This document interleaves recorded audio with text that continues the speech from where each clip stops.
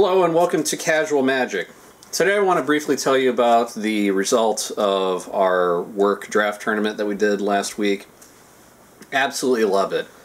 One of the great things that my company has done now, this is the second time, is we have a draft event at a local game store and pay for employees' entrance fees. So we had 18 people sign up, paid for all the employees. Entry fees are basically $10 each, and that's company paid for out of basically an activities fee that you would spend on other things like sports tickets and so on. So in essence, we got paid to play Magic. If you ever have the ability to have your company do that, I highly recommend it. It's so much fun.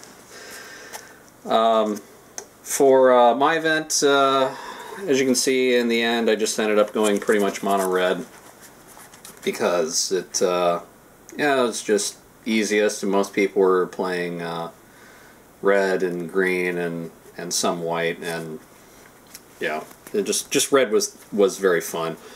Really, out of the whole group, the one card that I drew that pretty much made me say, okay, I'm definitely doing red, Sin Prodder. It's one of my favorite cards out of the Shadows over Innistrad set. It's got Menace, which is nice, so it has to be blocked by 2 creatures or more, so if your opponent only has 1, you can keep pounding away at this.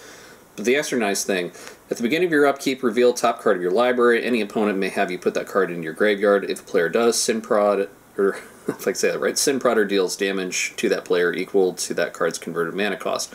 Otherwise, put that card into your hand. So, this basically is a draw engine. So at the beginning of your upkeep, you might have something like, let's see, Gatstaff Arsonist. Its converted mana cost is 5. So this comes up at the top of your library. Your opponent has to decide, do you want them to have that card, or do they want to take 5 damage and have it go to your graveyard? And they basically have to make that decision. Sometimes, yeah, a mountain pops up. They just basically say graveyard. It goes into your graveyard, it does 0 points of damage. But other times you get cards like this, they actually have to make that decision. Are they going to take damage, or are they going to let you get an extra card? So really, Sin Prodder was very, very useful to just basically be a draw engine. So I could just keep getting, 2 cards almost every single turn as long as I had them out. Especially if I could get them out on turn 3. I could just basically draw and with some other cards discard as much as I wanted and just rifle through my deck. It was great. Mad Prophet, mainly for discard a card, draw a card. Ember-Eye Wolf, nice thing, being able to pump them up and destroy something that's tougher on the other side. And in one epic battle, my opponent's Ember-Eye Wolf was getting out of control, and our 2 wolves ended up killing each other, so that was fun. Basically a tiny werewolf, small blocker, Pyrehound. You can bump up Pyrehound little by little during the game, but I never really got to use him that much. Basically a 1-drop, a big butt, incorrigible use. Nice thing about it, I was able to discard pretty much whenever I wanted to, so I got this out for its madness cost every time. So to get out a 4/3 with haste for 3, great, love it, excellent card. Breakneck Rider, when it flips, your creatures get +1/+0 and trample. Definitely good. More often than not, when I threw this out, and ended up being targeted and killed. As far as instants go, love Inner Struggle. Target creature deals damage to itself equal to its power. There's one time I couldn't use this, and that's when a creature was 4/5. So unfortunately it can't kill itself unless I'm able to somehow bump it up and then have it kill itself. But more often than not, I could just basically say, okay, your creature commits suicide. And one person I played against, it was great. They actually had the creature, spent mana to make it go from a 6/6 up to something even bigger by enchanting it. And then before they declared attackers, I just basically threw this out there. It was just like, hi, your creature kills itself. And it's just like, oh, okay. And made him waste a turn. So, fun card. Dual Shot, it's just basically there to take out little weenie tokens. Dance with Devils, I mainly had this for defensive purposes. That way I could just kind of throw this out and be able to do 4 points of damage on the scene just with an instant. Fiery Temper, again, I was able to get Madness almost whenever I wanted to, so I was able to get this out for one more often than not and basically use it as a lightning bolt, so definitely useful. Tormenting Voice had a couple of those. You discard a card and then you draw 2 cards. So it helps enable Madness, it helps get you extra cards. Definitely, definitely useful. Magmatic Chasm. I had 3 of these. Creatures without flying can't block this turn. Love it. More often than not, your creatures are going to get through on this. And if your opponent has flyers, unless you have a bunch of flyers, which, spoiler alert, I'm playing red in this set where there are some angels, which I had none. So if I'm playing against someone else who has flyers, they're attacking almost all the time. So as a result, I could throw this out and, okay, I can just, you know, swing all my creatures through, and yeah, they've got their flyer and they can swing through and hit me for 4, but then I can just throw out another one of these and attack and maybe get through for another 6 and just try and race my way to the win. So this is a very, very fun card. Reduce to Ashes, mainly just to have a spell to do 5 points of damage. Explosive Apparatus, just a way to be able to have an extra object out there to do 2 damage to target creature or player. Neglected Heirloom. It's definitely good when you have werewolves, because this one, whenever a creature transforms, then it becomes a tougher weapon. I think it's a +3/+3. Skin Invasion. Absolutely fun. If your opponent has something completely wimpy, you spend 1, you enchant it, it has to attack you, you kill it, and then you get a 4/3 creature. For 1. Awesome, awesome, awesome, awesome card. Honestly, irregardless of however the price goes, up or down with this set, just get a play set of these. Just get 4. It's uncommon, they shouldn't be that expensive. Long term in the game of Magic, this is something that can be used probably in Modern forever. So if it's cheap, I highly recommend getting this card, because this is one of the most creative ones out of the set. And then the rest are mountains. Red Devil, Steam and Matted Blue. So, how was it? Well, I'll say it was very fun. I'll just flip through some of my other cards that I drafted but didn't use. I used Duskwatch Recruiter a lot in Japan. That was a great card, but I just ended up getting it too late. I thought I could do red and white early on. This is something I just picked kind of close to the end when it was a 3rd pack. I knew I was going mono red, and then this thing came up in like the 4th pack and there was really nothing else. No red in there for me. I was like, alright, fine, I'll just take a rare. Got this early on, thought I could use it. Thought I could use it. Great way to lock down. Great removal spell. Got this early on, hoping I could get it, and then just basically had no tokens, no flyers. Got land where I thought I could get through. Stenzia Masquerade, I mean, it's nice for first strike, but didn't really use it.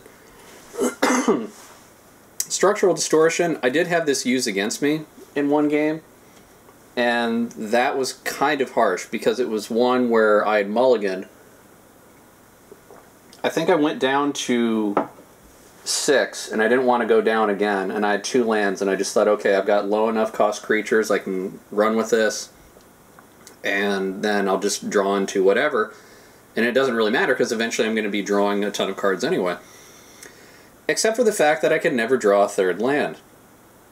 And I got partway through the game, and then on turn 4 my opponent plays Structural Distortion and destroys one of my lands, so then I have 1 land. Which wasn't the end of the world. I could still throw out the 1/1 vampire, but yeah, this is a very good card if your opponent only has 2 lands. Vessel of Volatility, I just didn't really need ramp necessarily that much, and Senseless Rage, it's alright, but didn't get a chance to use it. So, in the end, I got 11th place, so slightly bottom half. Wish I could have done better, but the first one I went up against, it was competitive, but I lost both games because he just had flyers, and I don't really have much to go against flyers other than direct damage. And he could either still get them out or he could bump them up. That way at least they'd survive the turn. And in the end he just outlasted me. And the second game, it was competitive. And in the end, on the last game, because it went 1-1, last game I raced him down to a decent amount. And in the end, basically this was my hand: 3 magmatic chasms and a dual shot. And he, little by little, had blown away my creatures or killed them, and eventually had all of his werewolves transform and were super tough and went through, and I had to sacrifice my few remaining creatures just to stay alive for one turn. And in the end, you know, it's like, oh, what am I drawing? Oh, another magmatic chasm. So in the end I lost that one too. And then the last one, we had someone drop, and somehow I ended up getting the bye. Wish I could have played more. Would have been fun, but, you know, at least I've got some cards to show for it. My one prize pack, yeah, it's alright. Yeah, another dead weight, that's good.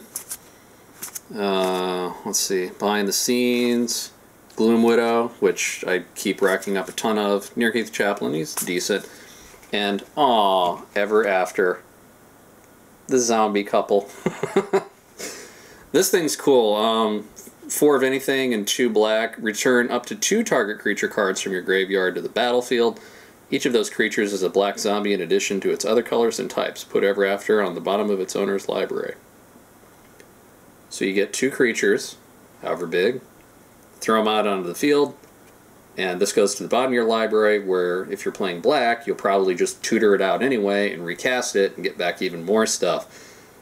Super, super fun. And I know this isn't a valuable card, but I'm definitely looking forward to using it in my zombie deck. And again, just to taunt me, Duskwatch Recruiter. Get a clue. And the other nice thing the card shop did, they threw in the game day promo. They just had a bunch left over, I guess, and they just said, oh, okay, here, we'll, you know, give this to all of your players as well. That was nice. And then because we had enough money in our budget, we got prizes for everyone. So some people got deck boxes and sleeves and play mats. One of the play mats I loved was the Super Mario one. Never seen that before. It seemed really cool. Sadly, I didn't get it. But the one I did get was absolutely hilarious. I'm still not sure what I'm going to do with it. I probably won't use it, but it's hilarious. I got Nyan Cat.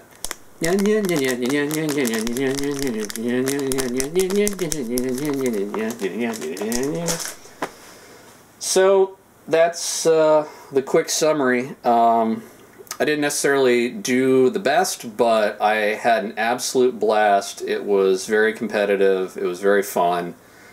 And it was paid for. I can put this down there too. All of this, 0. All of this paid for by company activity money. So if you have the opportunity to try and have an activities committee at your work do Magic, then absolutely. I highly, highly encourage it. I mean, yeah, it's not your local game store community, but at least it's your work community, and it is absolutely worth it, so I highly encourage it.